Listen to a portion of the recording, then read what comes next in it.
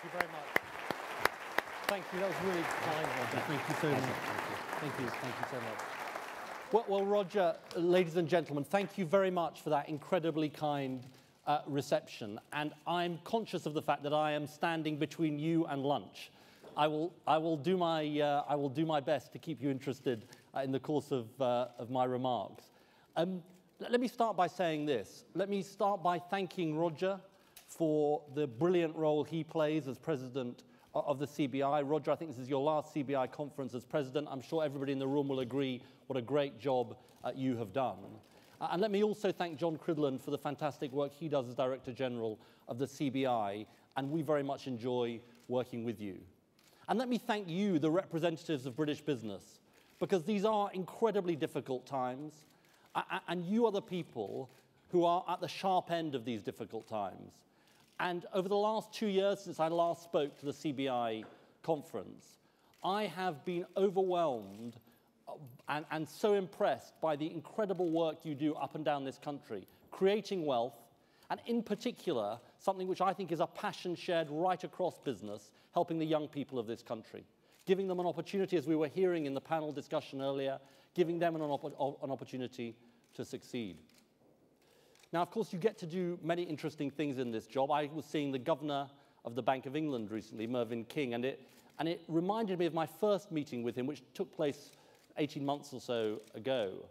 And it was a slightly alarming meeting, I will confess to you, because after about 3/4 of an hour or so of this meeting, somebody ran in wearing pink, a messenger. They wear pink at the Bank of England, not the governor, but the messengers. And somebody ran in with a message for the governor. And he looked impassively, as governors should, at the message and said nothing, and we carried on with the meeting. And then 5 minutes later, the lady in pink reappeared with another message. And at this point, I was slightly getting alarmed, frankly. So I said, look, Governor, you've got many other things you need to attend to, the Eurozone crisis and so on. Please, if we need to wind up the meeting, do let me know. And he said, no, it's rather embarrassing, really. I said, is it the cricket scores that you're after? He said, no. He said, it's like this. The first message said, do ask Ed Miliband whether it's a good idea to stay at the Four Seasons Hotel in Palo Alto, California. And I said, well, Governor, what did the second message say? He said, well, that's the embarrassing part. It said, please apologize to Ed Miliband. It was David Miliband who stayed at the Four Seasons Hotel in Palo Alto, California. That is a true story, ladies and gentlemen. Now, look, onto the serious remarks of the day. I talked a few weeks ago about the idea of one nation.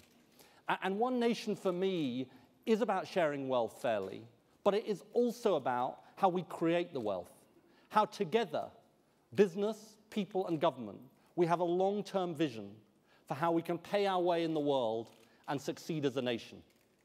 And there are so many issues that I think we could be talking about today.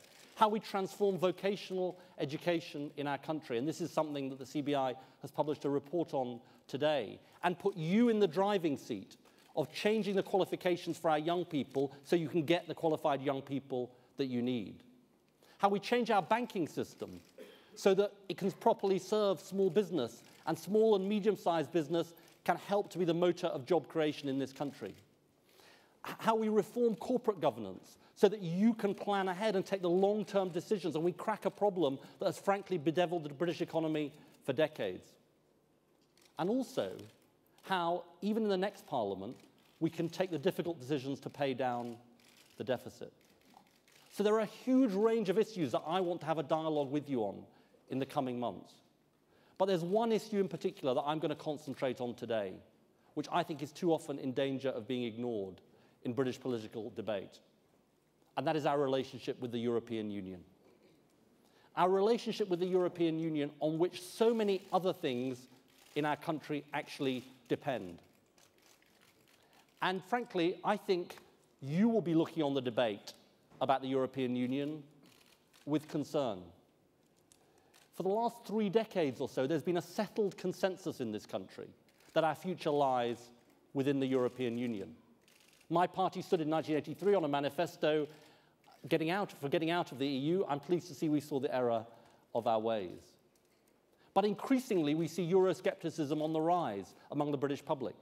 We see cabinet ministers in this government openly calling for Britain to leave, and we see our partners in Europe, frankly, deeply concerned because they think Britain is heading for the departure lounge. But for those of us like me who care passionately about our place within the European Union, we cannot therefore remain silent. I will not let Britain sleepwalk towards exit from the European Union, because I think it will be bad for prosperity.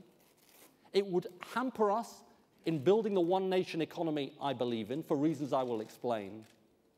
And above all, it will be a betrayal of our national interest. And I want to set out the case today in a new way, because I think that's necessary to win people to this cause. But let me start by talking about the causes of Euroscepticism, because I think it's so important that we understand why we've seen the change in the public mood that we have. Something happened a few weeks ago which I think illustrates my point. The EU was awarded the Nobel Peace Prize. Now, to many in Britain, it seemed, frankly, absurd. And then think about the contrast with my parents' generation. My parents' generation, your parents' generation, would have understood. They would have understood why the EU got the Nobel Peace Prize. My parents came to this country as refugees from the terror of the Nazis. They saw what a murderous continent Europe was, going to war 4 times in 130 years. They would have understood. And they understood the ideal, what they thought was a noble ideal, of economic and political cooperation, paving the way for peace and prosperity in place of war and terror. But the reality is that a war between the great powers of Europe, the prospect of that has thankfully faded. And therefore, so has the ideal that founded the European Union, or what led to the European Union. But my argument, and this is so important for the pro-European side of the case, my argument is it's not just the fading of that ideal that has led to Euroscepticism, nor is it simply stories about bendy bananas and bans on British chocolate in tabloid newspapers. The failings of Europe are real. The failings of the European Union are real, and I think this is what the pro-European side of the case needs to come to terms with. Across Europe at the moment, there are 25 million people unemployed, 5 million young people without work. And therefore, skepticism about the euro and that project undermines the wider case for the European Union. Look at the European Union budget, which we did reform in government. But currently, GDP in Europe is accounted for, 1.5% of it is accounted for by agriculture. But nearly 40% of the budget is spent on agriculture. It's a European Union budget that seems to owe more to the 1950s than the 21st century. And then think about the strategic project of enlargement, which was part of the pro-European cause over the last 15 years. It was the right strategic project for our country, for reasons that I will explain. But it definitely had domestic effects which were unwanted. Our decision to have free movement of labour without transitional controls increased scepticism. So my point in this debate is as follows, that the scepticism, the reasons for scepticism have been real. Doesn't mean I agree with the skeptics, but it does mean that the failings are real. And it's no wonder that some people feel angry and frustrated with the European Union. And the pro-European side of the cause has, I think, too often responded by turning a blind eye to the failings. If you like, confusing passion for the European Union with passion for the institutions of Europe. And often in government, people would say to us, you should state the case for the European Union more loudly. Well, I am going to state the case today, but it can't just be the same old case in the same old way. So that's my first point. The second point is this. What is the reason for us to be in the European Union? Let's not treat it as an article of faith. Let's argue the case. Let's argue the cause. And you know this much better than I do. Because it starts with a single market of 500 million people. 500 million people across Europe, a market for our goods, producing and selling 1/3 of the world's goods and services, where, of course, we do 50% of our trade, perhaps more. And then think about our aspirations for the British economy. High skills, high wages, high productivity. I think it's easier, not harder, to achieve that within the European Union than outside. Because take our car industry, an incredible British success story. Nissan, Tata, Toyota, I'm sure there are representatives here today. They invest in Britain, partly because there is a European market of high-income consumers wanting high value-added products. And that means, because they produce high value-added products, high skills and high wages. And then think about the fantastic technology clusters here in Britain, in Cambridge or in London. And we have people from all over Europe coming here to Britain to be part of these technology clusters. In part, it's because of the single market. So the case starts with the economics, but it isn't just about the economics. It's also about this reality, which is a reality that our country must face up to. Frankly, there are problems in the world today that are too big, too complex, too international in scope for a nation state on its own to deal with. And to deny that reality is to hark back to an age that is not coming back, frankly.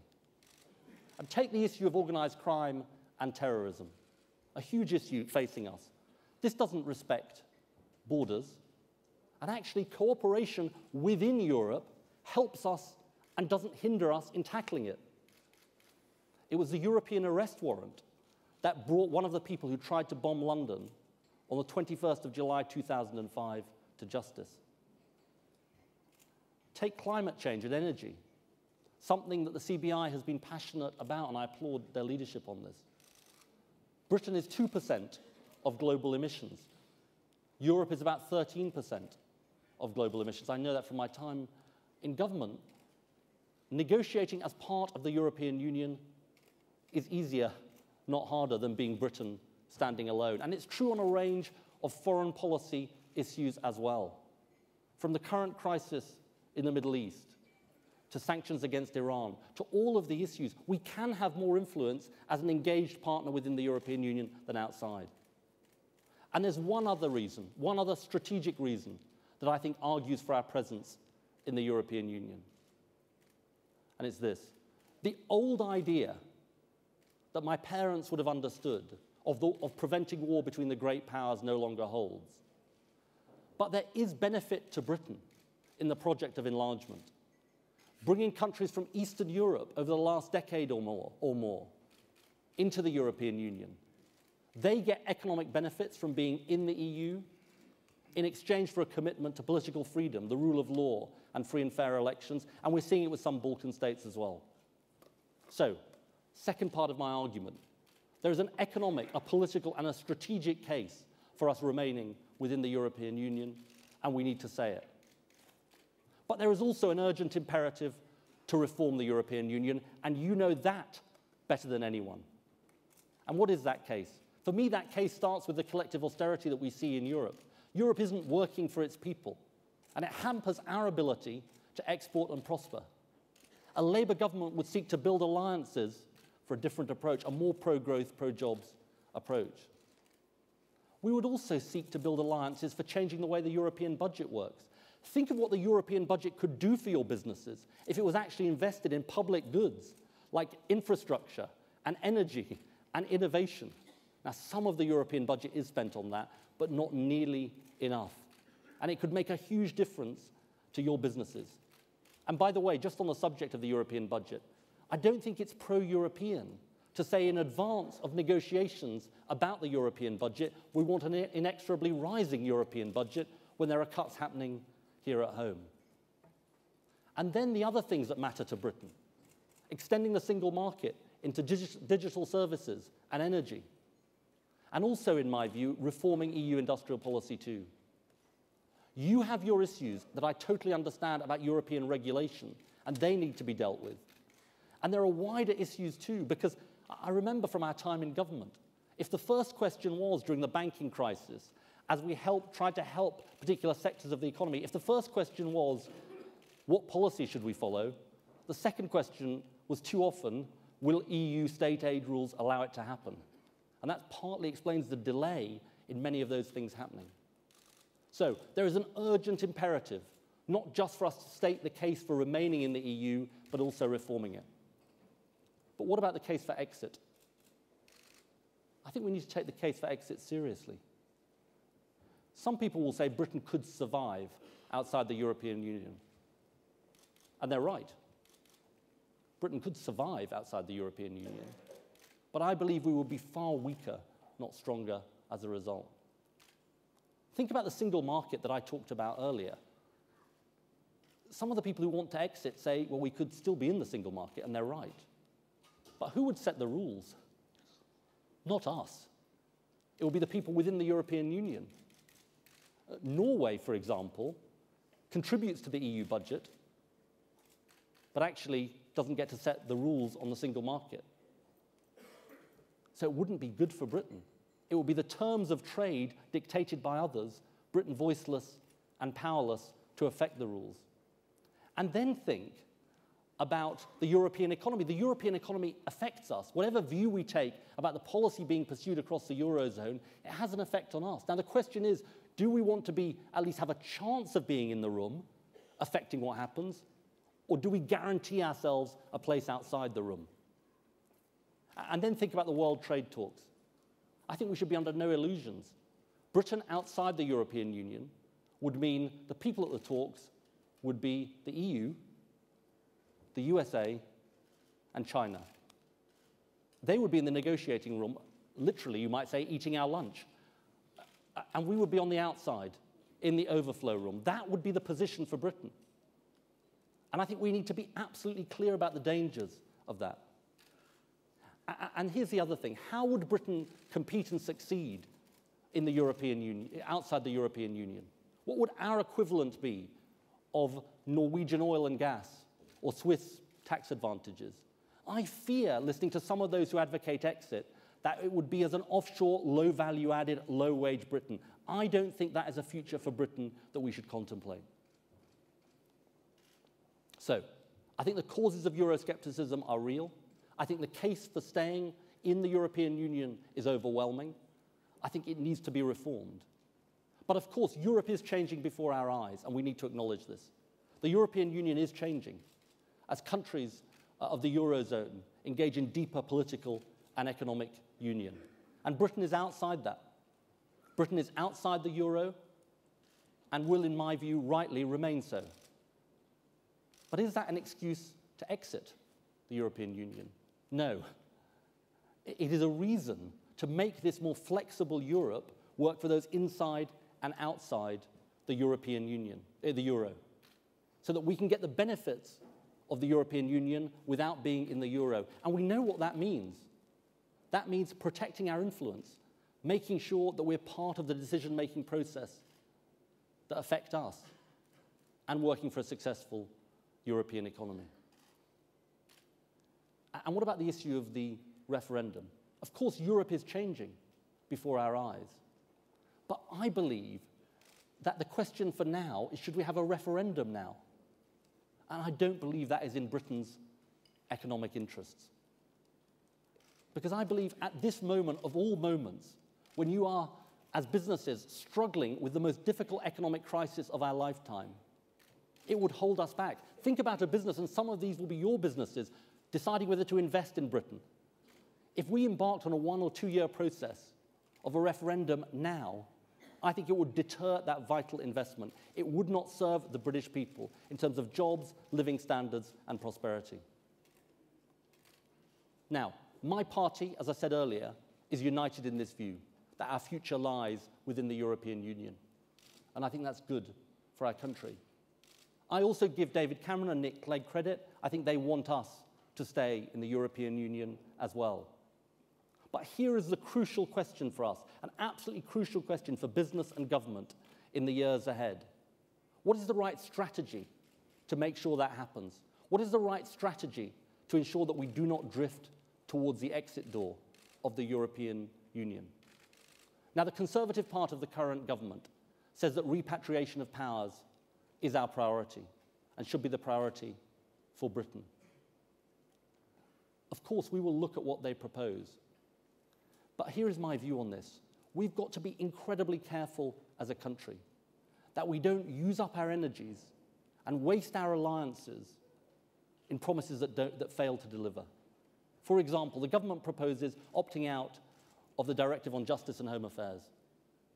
I believe to please the skeptics in the party, because they also want to opt back in to a whole series of measures, including the European arrest warrant. I don't think that can be the right priority for our country. We don't have the political capital in Europe for that to be the priority, just as with the veto that wasn't last December. So our priority must be to build alliances. Our priority must be to build alliances and keep our eyes on the prize of reforming the European Union economically and ensuring that we have influence in a changing European Union. That must be the priority for Britain. Anything else would, I believe, endanger us in the following way. It would increase the drift towards exit at home, because people would say there were promises that we'd failed to deliver, and it would increase our isolation abroad and reduce our influence, as people frankly wrote Britain off, as they're in danger of doing, as not a serious player. Let me end on this point. Your businesses, many of your businesses, rely on our place within the European Union. And I understand that you'll have concern about the debate that's taken place in Britain over the last couple of years and the drift of this debate. I share your concern. There's one other reason which I think argues against exit from the EU, and that is to do with the character and nature of our country and how we have succeeded in the past. I believe we have succeeded as a country that looks outwards, not inwards, that trades with others, doesn't put up barriers, that engages with others, doesn't stand away from them, that opens itself to new influences and doesn't shrink from them. An ambitious Britain has always been an outward-looking Britain, and an inward-looking Britain cannot be an ambitious Britain. And of course, reforming the EU is hard. It's frustrating. It has difficulties. Winning allies is hard, but it's the right thing to do, and it is far better than leaving. So I say to you as representatives of British business that if you believe your future lies within the European Union, I will fight your corner. I will fight your corner for Britain to remain within the European Union. I will fight your corner to reform the European Union so it works for our economy. I will do it because it's in our national interest to do so. It will help us to build the outward-looking, one-nation Britain I believe in, and it's what I commit to today. Thank you very much. Thank you.